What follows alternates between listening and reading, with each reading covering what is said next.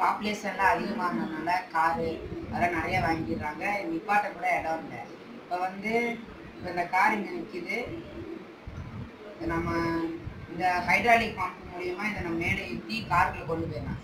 திரும்ப இறக்கணும்னா இந்த இதில் பார்க் பண்ணி இப்போ ஹைட்ராலிக் பம்பை கீழே இறக்கிட்டோம்னா வந்துடும். இப்படியே போயிடலாம். இப்போ வந்து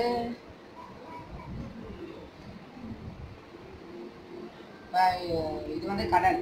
இது கீழே இப்போ நிறையா பேர் கவர்மெண்ட்லாம் சேர்ந்து நிறைய இடம் ஆக்குபை பண்ணிடுறாங்க. விவசாயம் பண்ணுறது கூட இடம் இல்லை. விவசாயம் இது மாதிரி பயன்படுற நதி.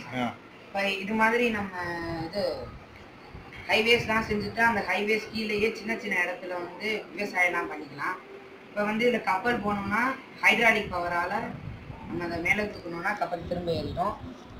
திரும்ப ஹைட்ராலிக் பவரை வச்சு கீழே இறக்கிட்டா ஈஸியாக கீழே இறங்கிடும்.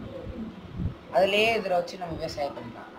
காஸ்ட் வைஸும் ரொம்ப லோவாக இருக்கும். அது மற்றதை கம்பேர் பண்ணுறதுக்கு ஹைட்ராலிக் வாட்டர் மூலமாக தான் அது எல்லாமே இயங்குது. இது காஸ்ட் வைஸும் ரொம்ப லோவாக இருக்கும்.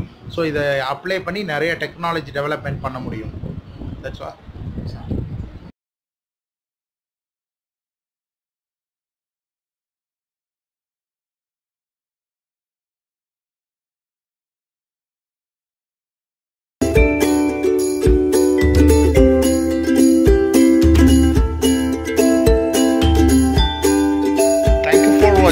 Subscribe thinkos for more meaningful life.